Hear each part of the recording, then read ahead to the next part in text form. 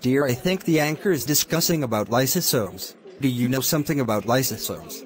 Dear, lysosomes in their primary form bud out from Golgi complex. In their secondary stage they accumulate hydrolytic enzymes which are capable of digesting almost every class of biological molecules. Then how the lysosomal membrane resists the attack of these hydrolytic enzymes. Actually, the lysosomal membrane shows enzyme latency property, that is, it shows excessive glycosylation on its inner side. Furthermore, the inactive ends of the hydrolytic enzymes face the lysosomal membrane. By this, the lysosomal membrane remains safe from the attack of hydrolytic enzymes.